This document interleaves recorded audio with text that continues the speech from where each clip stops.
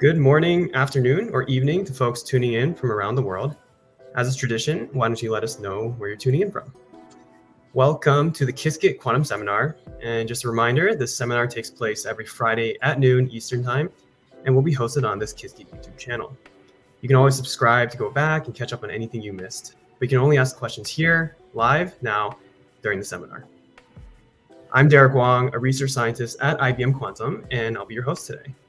And of course, there's a lot of care and effort that goes into these seminars, so I'd also like to thank our producer, Zlatko Manev, video producer, Paul Searle, and managing producer, Olivia Lanes. Today, we'll be hearing a talk by Matthew Fisher, who will speak about quantum many-body theory in the quantum information era. Matthew Fisher received his PhD from the University of Illinois at Urbana-Champaign, and then joined IBM actually for 7 years. Matthew then went on to the Kavli Institute for Theoretical Physics, Microsoft's Station Q, and finally, UCSB, where he is now. Among many awards, Matthew Fisher received the Alan T. Waterman Award and the Oliver E. Buckley Prize. He's also a member of the American Academy of Arts and Sciences and the National Academy of Sciences. Take it away, Matthew. Okay, thank you so much, Derek. It's a real pleasure to be here and tell you a little bit about some things I've been thinking about really for the last 4 or 5 years. I'd like to give you kind of an overview of those and then look a little bit more forward. So the title is Quantum Many-Body Theory in the Quantum Information Era, and then Monitoring Quantum Dynamics. Okay, so I'm a condensed matter theorist who has been doing many-body quantum theory for a number of decades now.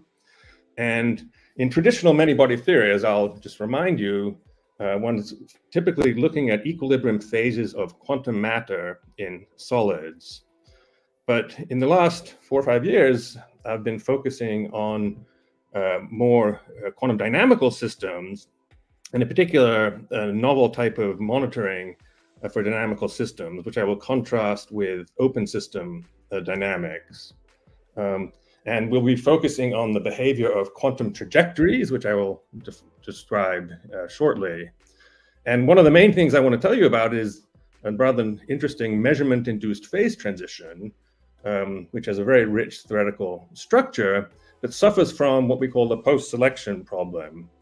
And I'll tell you what that is, and then we'll talk about how attempts have been made to decode the post-selection problem, and also attempts to steer to novel steady states using adaptive dynamics. So next slide, please. Okay, so quantum matter and universality. One of the beautiful things about quantum matter is that emergent phases, collective phases, have properties that are independent of the microscopic details. So consider a crystalline solid. Any crystalline solid, no matter what the constituents are, what the atoms are, will support quantized phonon excitations, both in acoustic and in optical phonon modes. And so this is an example of universal behavior, which comes in when one has many interacting degrees of freedom. Likewise, in a superconductor, any superconductor that's worth its salt will exhibit a Meissner effect and zero resistance when it is cooled down. An external applied magnetic field will be expelled from the superconductor below the transition temperature, and that's universal. In thin two-dimensional electron gases at low temperatures and in high magnetic fields, one has the phenomena of the fractional quantum Hall effect. And here, the fractional quantum Hall effect will support excitations with fractional charge. And again, this is independent of the material that the two-dimensional electron gas is in. Okay, next slide, please. So before I turn to quantum dynamics, let me just mention the approach to quantum matter theory. Typically, we analyze simple Hamiltonians, like the one shown on the top of the slide, which is a Heisenberg spin model describing, could be electron spins in a magnetic insulator. And in quantum matter theory, we focus on ground states, and if not ground states, on thermal equilibrium states, where the density matrix is just e to the minus beta h, which is the Hamiltonian. And we characterize the universal behavior of quantum phases and phase transitions, usually by order parameters. For example, in a ferromagnet, the order parameter would be the magnetization. which is whose value is equal to trace of the spin times the density matrix in equilibrium. That would be the equilibrium magnetization. Okay, next slide, please. But in the last 5 or 10 years, there have been a number of new experimental platforms beyond a system of electrons in and electron spins in crystalline solids. And these are the NISQ era, noisy intermediate scale quantum computers. And of course, those of you who are familiar with these will enjoy hearing this. So in the IBM or Google superconducting qubit arrays, one has systems where one has, people have built, really quite remarkable quantum computers, which one can explore dynamical phenomena on, and that's what we'll be, talking about. Another platform is ultra-cold atoms, cooled down to very low temperatures, nanokelvin scales in optical lattices. A beautiful platform are trapped ions, and a number of companies and labs around the world have very sophisticated quantum processors in trapped ions. And perhaps more recently, in the context of atoms, are Rydberg atoms, where one has optical tweezers which grab a hold of each atom, and one can, through laser manipulation, implement gates, unitary gates between neighboring atoms in 2 optical tweezers. So the bottom line is that the new experimental platforms open up the new possibilities for many-body quantum physics, and that's what I'd like to describe. So next slide, please. Okay, so why new opportunities for quantum many-body theory? So on the left column, we have the quantum matter. So for example, the quantum Hamiltonian in the upper left that I was mentioning. Now that will be replaced by a quantum circuit on the upper right, where time runs in the vertical direction, and the blue boxes are 2-qubit unitary gates, and the dots might denote measurements being made. So theoretically, one will be starting to analyze quantum circuits, and rather than looking at ground states in equilibrium, one will be focusing on non-equilibrium dynamics driven by the experimentalist who is running the quantum computer. The system will be open. It will be an open quantum system typically. And what I really want to focus on in this talk primarily is the role of measurements in such quantum processes. And theoretically, rather than looking at order parameters like the magnetization in a ferromagnet that I was mentioning before, one would choose to consider quantum information theoretic quantities like the entanglement entropy. And here I want to emphasize that the entanglement entropy is nonlinear in the density matrix. The density matrix is rho here, and the entropy is trace of rho log rho. And that should be contrasted with the order parameter which is linear in the density matrix, so the magnetization order parameter. So I want to start talking about quantum circuits and entanglement and measurements in quantum circuits. So next slide, please. So the simplest quantum circuit consists of a single qubit with the Hilbert space, which is 2-dimensional, the 2 states 0 and 1, which can be placed in some linear combination of those 2 basis states. And one thing that one can perform on these quantum processes are unitary gates, single qubit unitary gates, 2-qubit unitary gates. Here's illustrated on the top, a single qubit unitary gate. Time running to the right now, U denotes the unitary, which could be the Pauli, sum of Paulis, for example. I've taken here x plus z. But in addition to being able to implement dynamics via unitary gates, it's possible to perform measurements on the scale of the individual qubits. It's possible to measure single qubits. And when one makes a measurement, there is a collapse. So if the qubit is in the state alpha 0 plus, or excuse me, A0 plus B1, once a projective measurement is made of the Z component of spin, a result will emerge. It will be either 0 or 1. And these I'm going to call quantum trajectories. If you make sequences of measurements, one has a quantum trajectory that one can follow.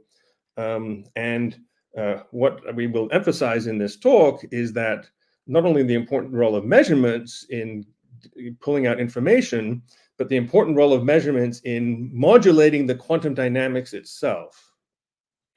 I mean, unitary evolution is one part of quantum mechanics, and measurements is the other. And we're going to see that measurements can modulate quantum dynamics. Okay, Derek, next slide, please. Okay, so I want to now go from one qubit to many qubits, and first talk about a closed system. And so here is a schematic of a quantum circuit with L qubits, time running in the vertical direction. And the red boxes are 2-qubit unitary gates. And on the bottom, one inputs some initial state, which could be, and I'll consider this, an unentangled product state in which every qubit is in the 0 state. If one then implements the circuit, which one can do on a quantum computer, evolving the qubits with, let's say, random 2-qubit unitary gates, and run the circuit for long times, one gets an output state, psi out. Next slide, please. Now, the input state is unentangled. And if we consider the entanglement entropy, which is trace of rho log rho, the entanglement entropy is 0. There is no entanglement of the input state. But what about the output state? Well, one can then look at the entanglement of some subregion A, depicted up in the top right in blue, of the output qubits, and look at the final reduced density matrix on region A, rho sub A, and look at the entanglement entropy of the final state, S out subscript A, looking at basically the entanglement of the qubits in A to those qubits outside of A. And typically what happens in such unitary dynamics is entanglement spreads ballistically. And at long times, one gets what's called the volume law entanglement entropy, where essentially everything is entangled with everything else. So this inexorable increase of entanglement entropy is directly analogous to that in thermodynamics, where it's entropy that always increases. And that is interesting to note, but high entropy means disorder, means little structure, and that in of itself is not interesting. So one thing I've been trying to think about in the last 4 or 5 years is really how to control this growth of entanglement. And the way we are going to be focusing on in this talk is using measurements. Next slide, please. So let me talk a little bit about entanglement and measurements. So consider our favorite quantum information couple, Alice and Bob. And let's say Alice and Bob share a Bell pair. That is, they each have 1 qubit, and those 2 qubits have been entangled in a Bell pair state. Now, before a measurement, the entanglement entropy, S sub A or S sub B, quantifies the degree of entanglement between Alice's qubit and Bob's qubit, and it will be log 2 in the Bell pair state. So they're entangled, their qubits are entangled. But now let Alice measure the Z component of a spin. And what she will do is find, let's say the spin is up. Well, then Bob will find his spin is up. Or conversely, Alice could have found her qubit to be spin to be down, in which case Bob's would also be down. But in either case, for either result of the measurement, the entanglement has been destroyed. Alice up, Bob up is a direct product state. There's no entanglement. So the entanglement after measurement is 0. And this is a very general feature of measurements, is that after making projective measurements, the average entanglement entropy is smaller than the entanglement entropy of the system before making the measurement. So local measurements induce disentanglement. And because of this, we are going to think about trying to control entanglement growth via local measurements. And once we're thinking about making measurements, we really do have an open system, because the experimentalist has to come in and start making measurements. Next slide, please. So I want to emphasize that there are really two classes of open quantum systems, ones which would normally be described as decoherence, and the other in the bottom half of the slide as a monitored quantum system. So let's consider the decoherence first. Here, one imagines qubits that are coupled to some bath, other quantum mechanical degrees of freedom, and even if the quantum system of interest, let's say the qubits in a quantum computer, are prepared in an initial pure state, that density matrix, the pure state density matrix, rapidly becomes mixed as it entangles with the bath. And the information is lost generally into the environment, lost for good. And the density matrix evolves, theoretically, one can describe it, at least with the Markovian bath, as the Lindblad equation. Now, what happens when we have a quantum system like this, which is, coupled and decohering and losing information into a bath, is that universal phenomena like phases and phase transitions, which one might be interested in the many qubit systems, they will generally behave classically. Decoherence washes out quantum phenomena, quantum dynamics. And so in that sense, we really want to fight against decoherence. And of course, when one's trying to use a quantum computer, for anything practical, decoherence is the bane of the experimentalist. One has to try to control that. And it's basically because the quantum mechanics is washed out when one has excessive decoherence. Okay, the second type of open quantum systems we call monitored systems. And here it's been monitored by an observer, and one can think of the observer as being the experimentalist, measuring the qubits in the quantum processor. Here, if the quantum bits, the qubits, are prepared in an initial pure state, and projective measurements are made, the density matrix stays pure. One just really has a pure wave function. And we're imagining that the observer or the experimentalist keeps track of the measurement outcomes. And depending on the measurement outcomes, one has different quantum trajectories. So one has a collection of pure state wave function quantum trajectories. And illustrated here, so when it has an ensemble of wave functions, psi1, psi2, psi3, and psi4, for example, and it's looking, and what we're going to do is look at the properties of these pure states, look at the typical properties of one of the pure states, psi1, psi2, psi3, or psi4. And it's there that one has this rather remarkable phenomenon of the measurement-induced phase transitions that can occur. So next slide, please. So let me say a little bit more about quantum trajectories and decoherence versus monitoring. When one's looking at decoherence, one considers the density matrix, which is a trajectory average density matrix, sum on PM, psi-m, psi-m. And here, average observables are linear in the density matrix. Excuse me. So the expectation value of some operator is trace of rho bar O. And as I've already mentioned, quantum effects are largely washed out. In monitored systems, the density matrix is conditioned on the measurement outcomes, and I've written that rho sub m, m is for the measurement outcomes, and that's a pure state. It's one of the pure states, one of the pure state quantum trajectories, and one considers the entanglement entropy of the wave function trajectories, trace of rho a log rho a, and this is, of course, nonlinear in the density matrix. And then one can imagine averaging the entanglement entropy over the different quantum trajectories. So one's averaging a nonlinear quantity of the density matrix over the quantum trajectories. And it's these monitored quantum trajectories which reveal entanglement phases and phase transitions, which I want to now turn to.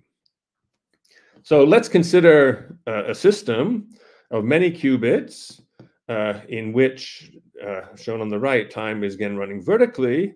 And here now the 2 qubit unitary gates are in blue, and they cause entanglement, as we saw.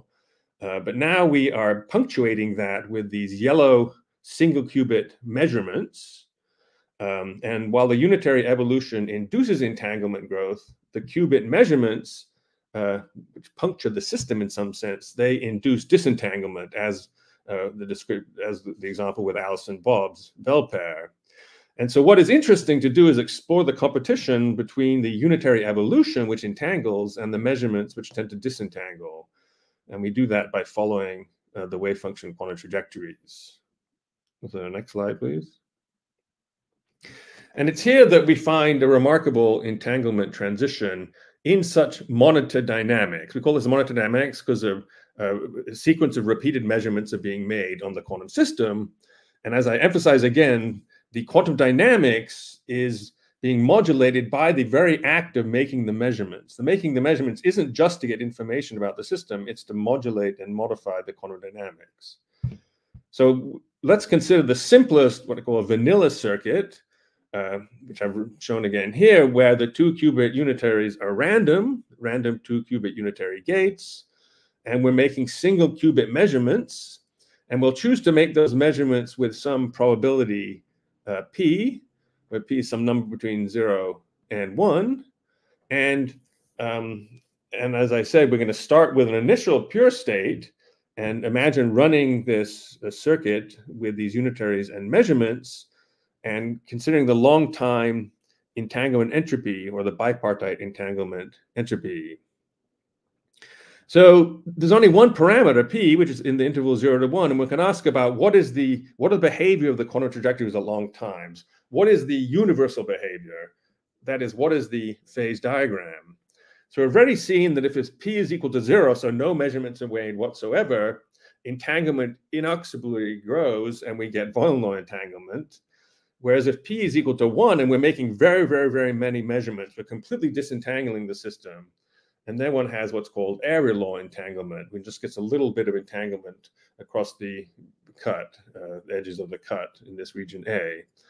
And we anticipate, and even though this was controversial initially, that there might be a transition then at some finite value of p, pc, separating the volume law phase, in which everything is very entangled, to the area law phase, where the measurements are dominating and it's disentangled.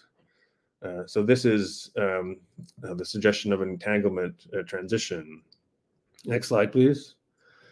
And so one way to try to look at this entanglement transition is numerically, using Clifford circuits, hybrid Clifford circuits with single qubit unitaries and two qubit unitaries and single qubit measurements, excuse me. And these Clifford circuits are very nice because one can simulate them on a classical computer for many, many qubits, up to 500 or more qubits.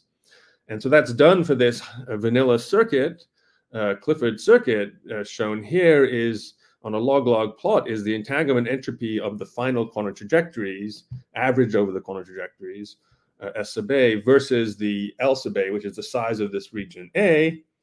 And the upper curves when one has volume law entanglement, and as one increases the measurement rate, the entanglement goes down, and one has an area law entangled phase.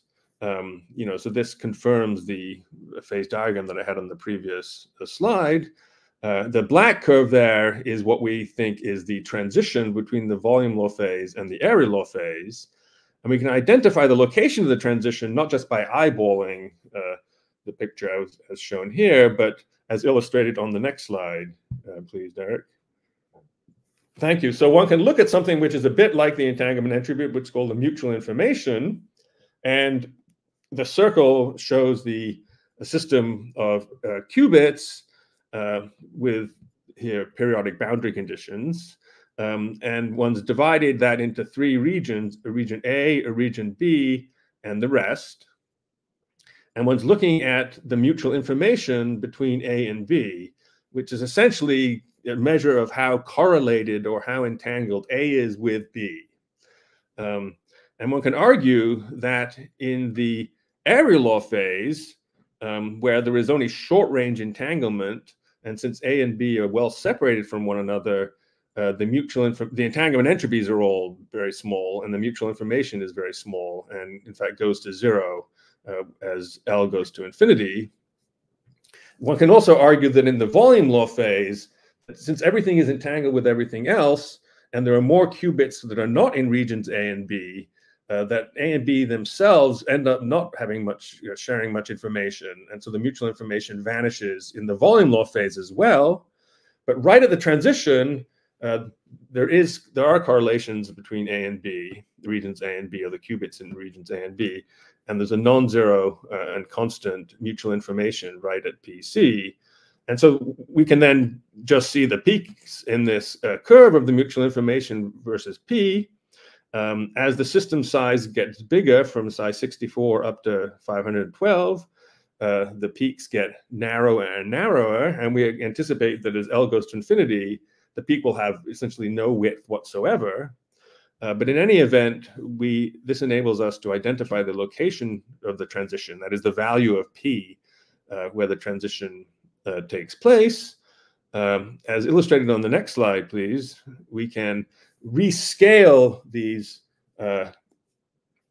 different curves of different system sizes.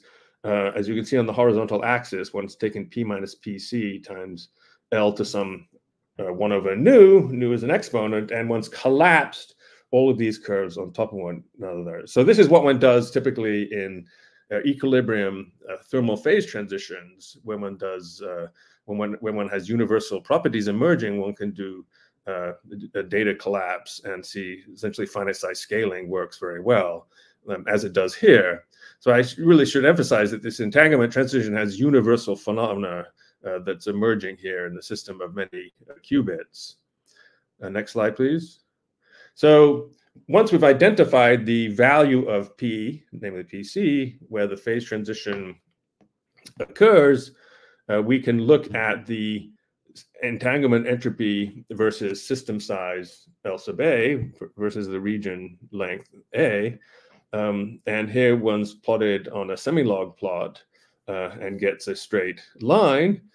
So this tells us that right at the critical point, the typical quantum trajectory has an entanglement entropy which grows logarithmically with the size of the region that one's looking at entangling with the rest of the system. So the entanglement entropy goes as log L sub A. And there's some exponent alpha C, which is around 1.6. And now this logarithmic scaling entanglement entropy, in fact, is what one finds for ground states of one-dimensional quantum spin chains, let's say, which are tuned to be at a phase transition, a quantum phase transition, and which are described by what is called the conformal field theories. And indeed, this entanglement transition, this measurement-induced entanglement transition that we've been focusing on, the theoretical description of this is in terms of conformal field theory. Okay, next slide, please. Now, this entanglement transition has many hats. It can be viewed in many, many different ways. As we've seen, one way is viewing it as a transition between the entanglement properties of the quantum trajectories at late times between volume law and area law. But it can also be viewed as a purification transition, as emphasized by Michael Gullins and David Hughes.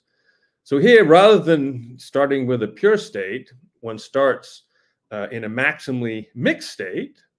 One can start, for example, the density matrix is proportional to the identity, and then runs the circuit. Now, when one runs the circuit, unitary dynamics doesn't change. I mean, the density matrix and the entropy of the density matrix in any way.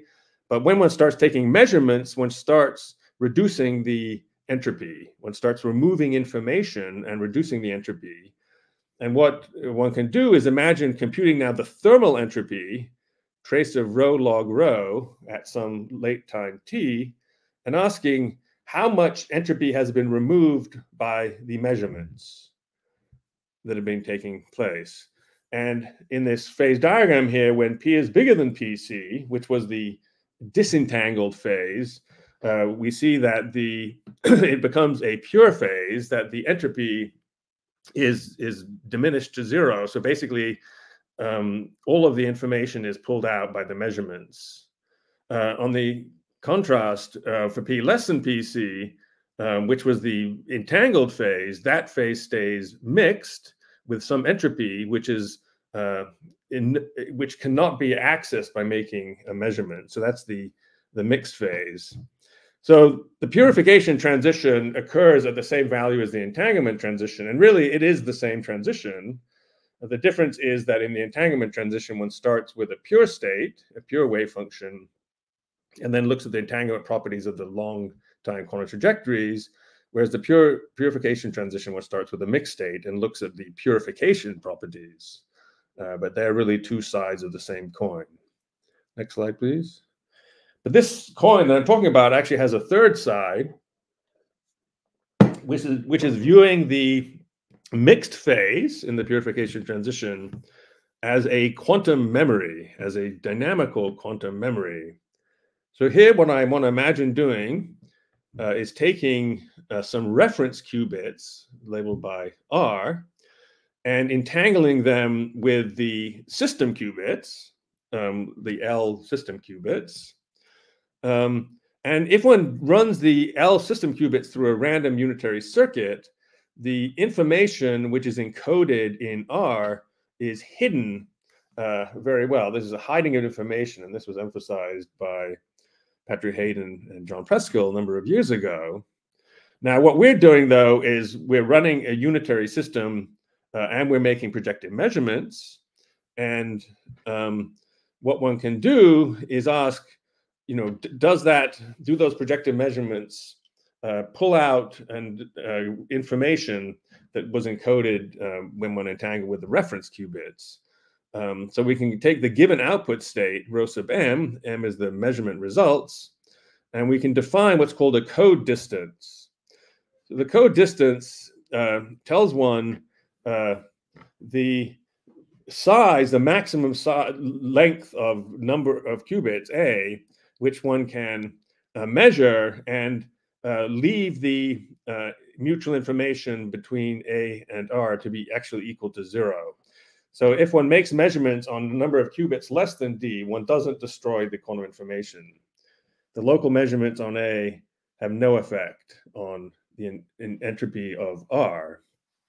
So in the mixed state, the mixed phase is stable if this code distance goes to infinity for L going to infinity. And it does, in this case, the code distance in the mixed phase goes as L to the 1/3.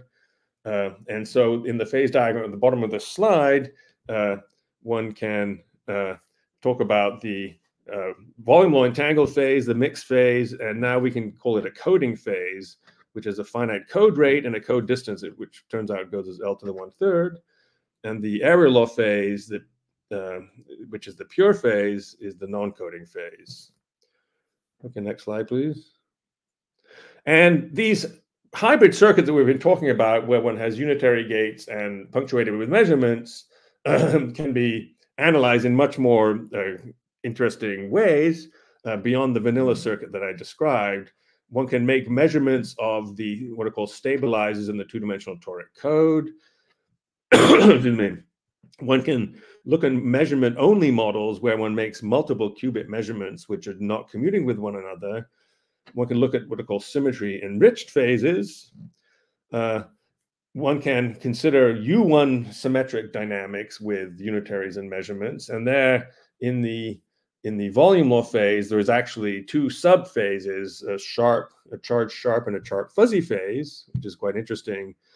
And one can look theoretically at these entanglement transitions in monitored free fermion chains, where quite a little bit of analytic progress can be made. Next slide, please. Okay, so what I want to focus on now is a bit of the elephant in the room. I mean, I hope I've convinced you that in these monitored quantum dynamical systems with both measurements and unitary dynamics, the quantum trajectories reveal a very rich structure of entanglement. And it's conceptually rich and theoretically rich. But is it experimentally accessible? And it's very hard to access this even on a decoherence-free quantum computer, and that's what I want to describe why that is. So it's due to a so-called post-selection problem. As I already described, it's nonlinear functions of the quantum trajectories which reveal the transitions. But imagine we now run the circuit on a quantum computer, and one will get some measurement outcomes and will follow one quantum trajectory and maybe end up in the quantum trajectory, for example, psi 2. If one runs the exact same circuit again, since the measurement outcomes are random, one will end up maybe in a different pure state, maybe psi 3. But in order to deduce the entanglement properties of a quantum state, of a pure state, one needs many copies of that state. It's similar to imagining, if I were to give you the ground state wave function of a quantum harmonic oscillator and say, measure the position of the particle, you measure it, you find it somewhere, and then I say, what's the wave function or what's the probability distribution? Well, you don't know. You need many copies of the same state. You need 1 copy, 2 copies, 3 copies, and you get statistical information when you measure many copies of the same state. But here the difficulty is in preparing multiple copies of the same state. And the way one would have to do that is on post-selection. So one would have to run the circuit many, many, many times and post-select, let's say, on the state psi 2. And so every time one ends up with state psi 2, one can do some measurement on it and then try to measure the entanglement entropy, for example, the entanglement of that state psi 2 using tomography, for example, measuring the final density matrix.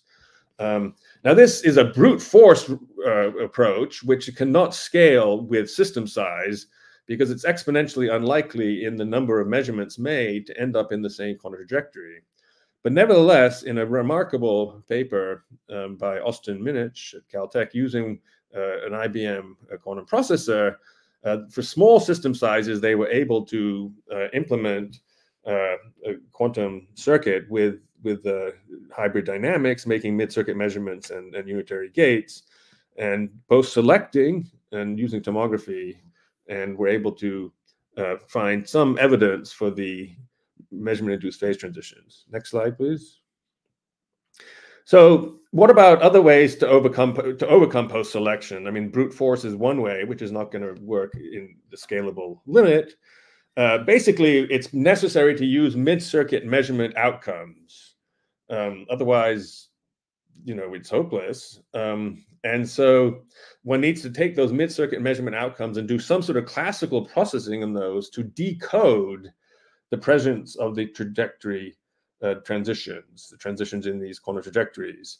And there have been a number of theoretical and experimental works which try to use a local probe and used classical decoding to look at the measurement-induced phase transition, and one on a Google superconducting processor from last year was fairly successful at doing that. But let me talk about this more generally. What one has to do is correlate the measurement outcomes with some classical computation, getting what are called classical quantum estimators. And I want to describe a theoretical idea that we've been excited about called cross-entropy benchmarking, which should enable, in principle, one to access these measurement-induced phase transitions. Next slide, please. So what is the cross-entropy benchmark?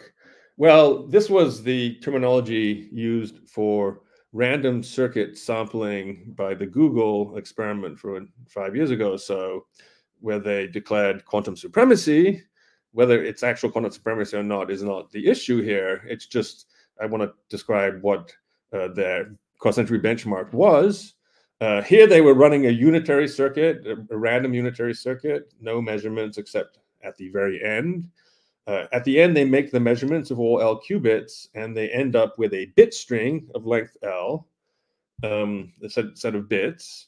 And then they, on a classical computer, they simulate the exact same circuit, and they compute what is the classical Born probability that the quantum system would find that particular bit string x sub j. So they compute the probability p of x sub j.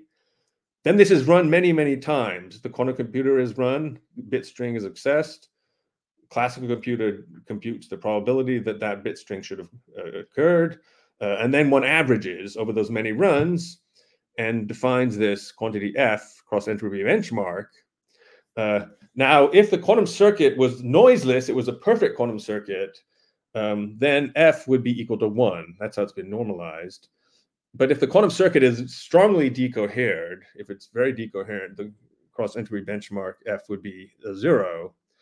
And so they were able to try to see how big F could be. And what I recall is that they were finding pretty small values like 0.05. But in any event, what's being done here is testing a quantum circuit, against classical simulations. Okay, so that's what we want to do to look at the measurement-induced phase transitions. So next slide, please. So we're trying to decode the measurement-induced phase transition via this cross-entropy benchmarking idea. And the way it's done here in this theoretical proposal is we consider two identical circuits, the left circuit, which we're going to run on a quantum computer, starting with some initial state rho, that could be all the qubits in the 0 state, for example. And then on a classical computer, we're going to run the identical circuit with the same unitaries, the same measurement locations, but with a different initial state sigma. And what we want to do is compare the probability distributions of the measurement outcomes on the quantum computer with initial state rho to the classical computer with initial state sigma. So next slide, please. Yeah, so what we do is we do what imagine doing what the Google experiment did, is we collect the measurement outcomes from the quantum computer, getting a bit string of these mid-circuit measurements, that's M, and we're essentially drawing from the distribution P sub M rho with initial state rho. And for each of those bit strings, we compute on the classical computer the probability that one would obtain those bit strings, except starting with a different initial state, sigma, on the classical computer. And so one computes classically P sub M as sigma. Next slide, please. And we can define an analogous quantity to the cross-entropy benchmark that Google used, which in this case is a linear cross-entropy benchmark, chi, whose definition is in the red box there. It's been normalized so that if the probability distribution of the measurement outcomes on the quantum computer are the same as on the classical computer, even though the initial states are different, if the probability distributions of the measurement outcomes are the same, chi is equal to 1. That's the normalization. That's how chi is normalized. So again, one imagines running the quantum circuit to get the measurement outcomes M. One uses the classical circuit to compute the probability with a different initial state that when we get that measurement outcome, repeats many times and computes chi. And in principle, there's no need for post-selection or tomography. There is need for this decoding of these using the classical computer in this way. Next slide, please. So what we have done is implemented this, not quantum versus classical, but classical versus classical. So we use a classical simulation with Clifford circuits with two different initial states, rho and sigma, and look at the cross entropy of the probability distributions of the measurement outcomes between these two different initial states. And what's shown here on the vertical axis is chi versus p. And one sees that, let's look at the largest system size, that's the red squares, where L is 512. One sees it's, when chi is near 1, then it drops down rather steeply to chi of around 0.65. And this value of p, where it drops down, is the location of the entanglement transition in the monitored quantum circuit. As a function of the different system sizes, one sees signatures of the critical properties of that measurement-induced phase transition as the different curves all crossing at one value of PC. So the cross entropy reveals two phases and the measurement-induced phase transition. Hi, Matthew. We have a quick question here asking about if there is a more physical interpretation of the cross entropy measure for physical systems, or... Yeah, so next slide, and I think hopefully I'll answer that question. Thank you. Well, okay, so this is just to summarize. It's a next slide, so I'll come to that in a second. Well, okay, so here's a way to try to think physically about this. Imagine Alice is inputting some quantum state. It could be rho or sigma. and running it through a unitary circuit.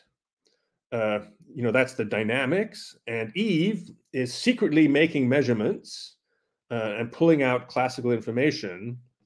And Bob is getting the final quantum state.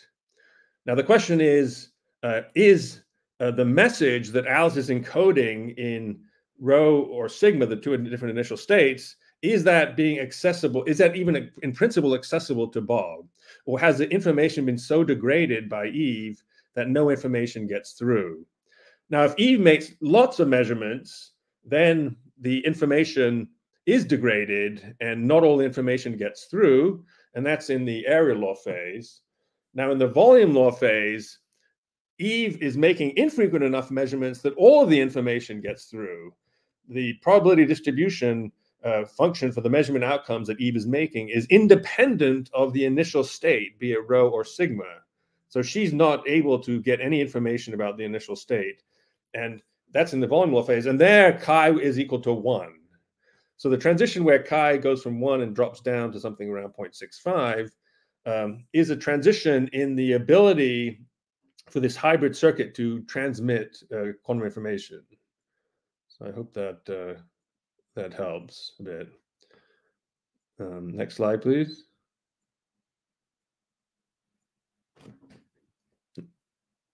Next slide.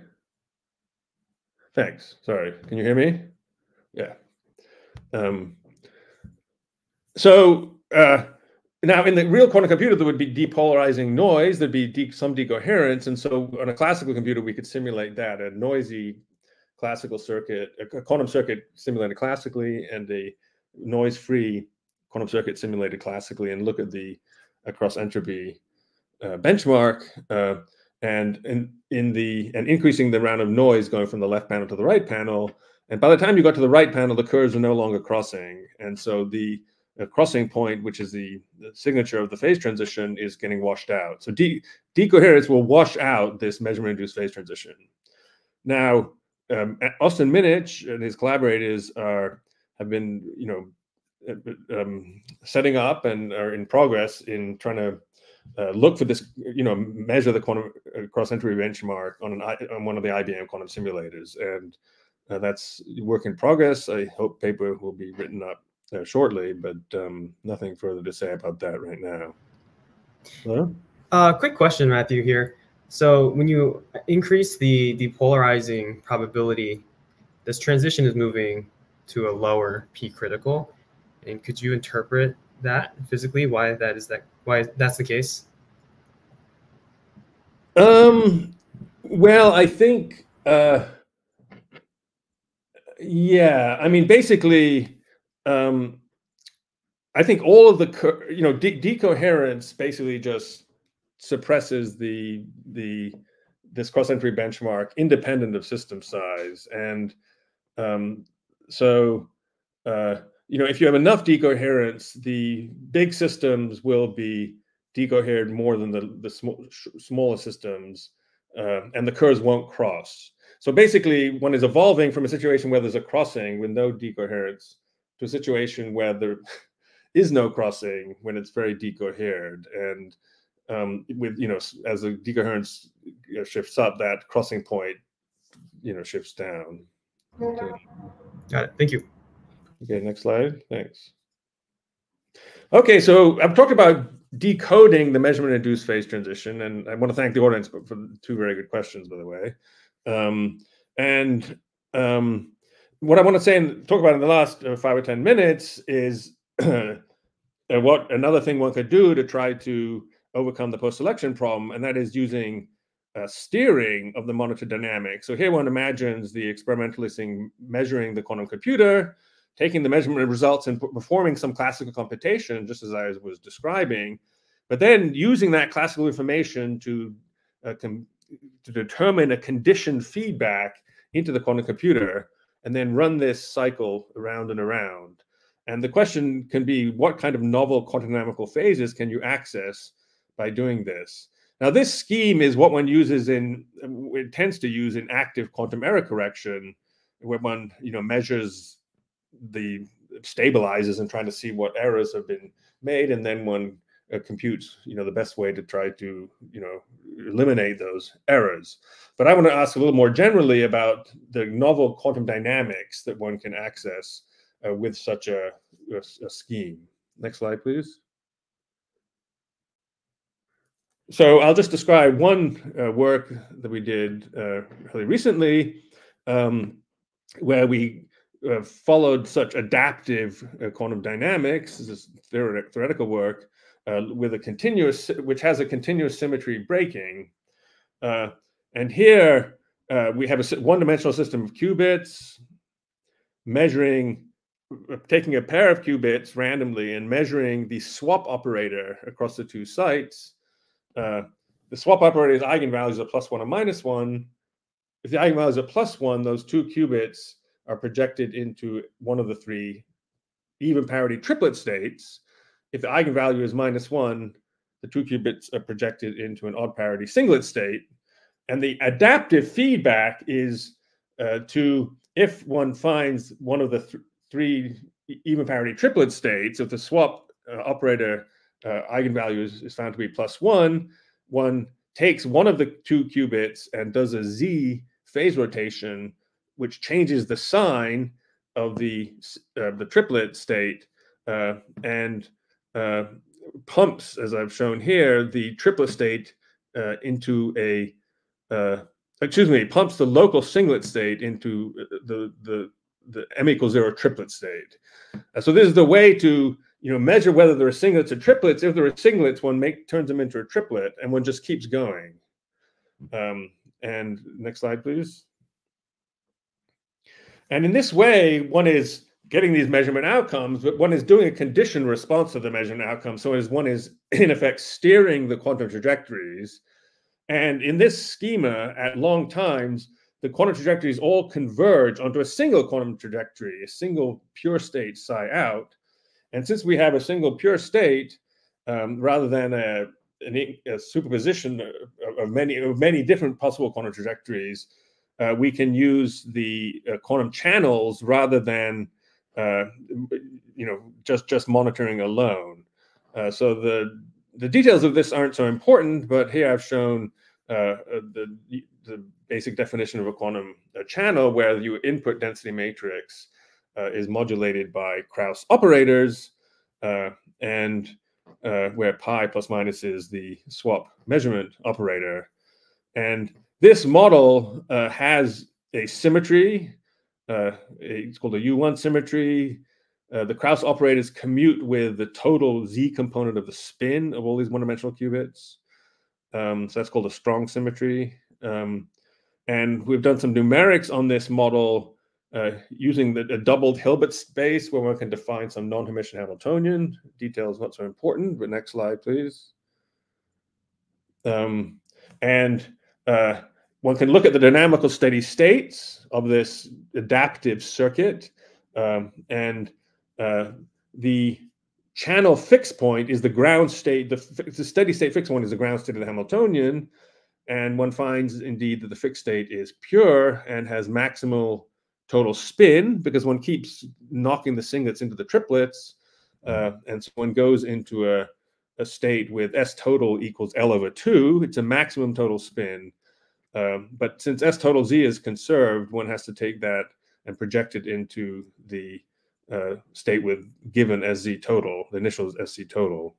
So the steady state properties have long range order. There's a breaking of a continuous U1 symmetry, which is quite interesting. And this is not possible in a 1D equilibrium system, even at 0 temperature. And the entanglement entropy of the quantum trajectory that emerges has log entanglement entropy. The next slide, please. And one can look at the approach to the steady state by looking at the gap of this non-Hermitian Hamiltonian, which one gets from exactization. The gap goes as 1/L². That gives a relaxation time going as L². And this is a signature of diffusion. So since there's a conserved U1 in this adaptive quantum system one's looking at, one's doing these swap measurements, feedback, swap measurements and feedback, the conserved charge, the U1 charge, is diffusing around, and that gives this typical characteristic time going as L squared. So the conserved U1 gives slow diffusive dynamics. Next slide, please.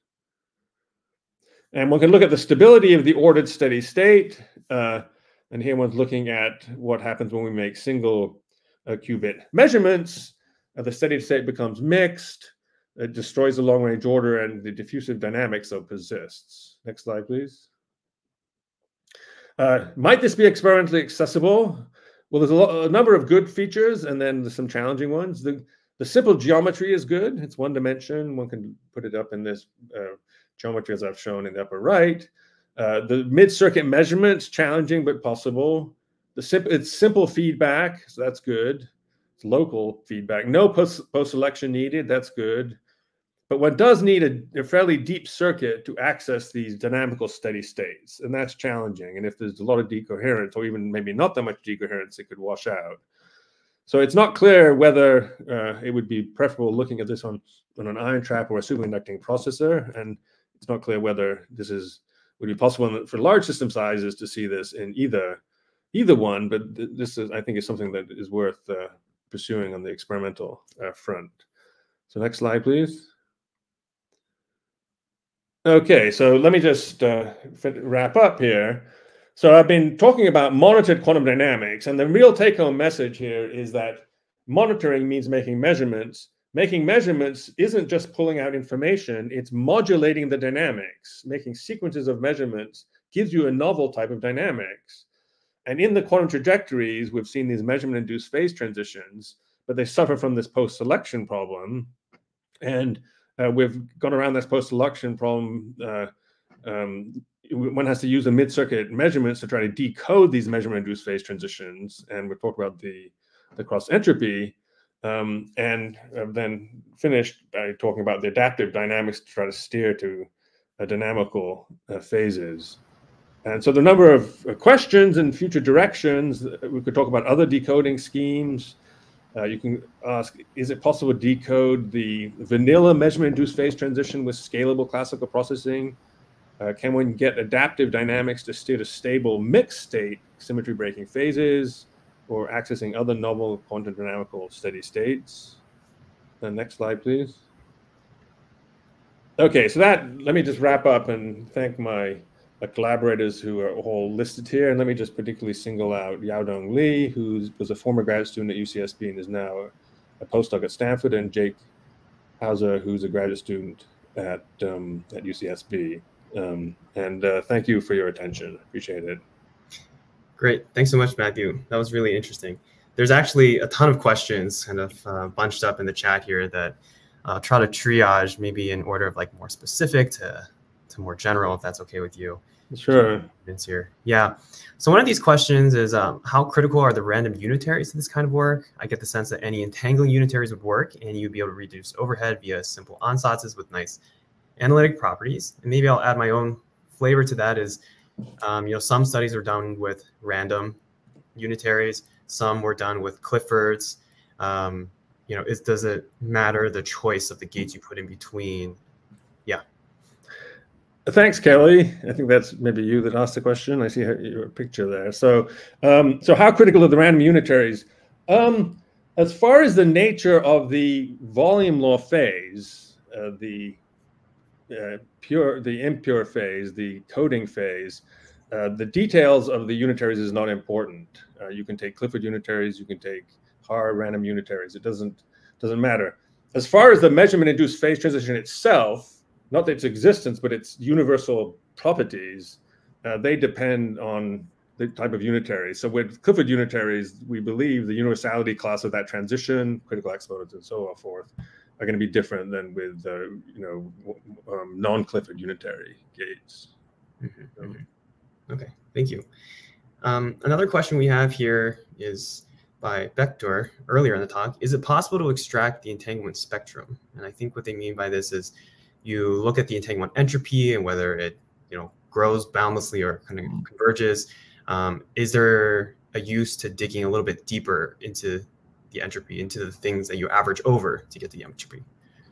Yeah, so I think numerically one has a pure state, one can construct the density matrix, and one can diagonalize that and get the entanglement spectrum. I mean, in that entanglement spectrum can give one more than just the von Neumann entropy, but the Renyi entropies, and there's been efforts to compute the Renyi entropies as well. I mean, I think as far as measuring entanglement entropy, I mean, you really want to measure the density matrix if you want to calculate it directly and using tomography.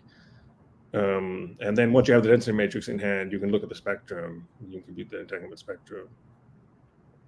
Cool. Thank you. We have another question, maybe a question about scalability here, and also the need for some number of qubits on a device. A lot of experiments are up to 14 qubits, of course, but you show results up to 512 for certain kinds of gates. But then I also noticed that a lot of the scaling curves kind of collapse with much fewer. And so overall, the question is, how important are large system sizes? And therefore, how important are quantum computers with many qubits available? Yeah, well, one needs a number of qubits which is large compared to 1. So 10 or 15 is probably good enough. And one can look at the classical simulations to see that that's the case. But it a bit depends on the precise set of unitary gates and measurements you use. But since basically the unitary gates are 2-qubit unitary gates, which are local, the measurements are single unitary gates, single qubit measurements, which are local, there isn't a natural length scale which is long, other than the correlation length which emerges in the other transition. So I think 10, 15 qubits, one will start seeing signatures of this transition. I think the more challenging is the decoherence ultimately than the number of qubits. But I see. Thank you. Maybe the final question I'll ask here, a little bit more open sky. The very last part, you talked about this dynamical steering with adaptive circuits. And to me, that just reminds me of quantum error correction effectively, and trying to take out errors and converge to some correct state.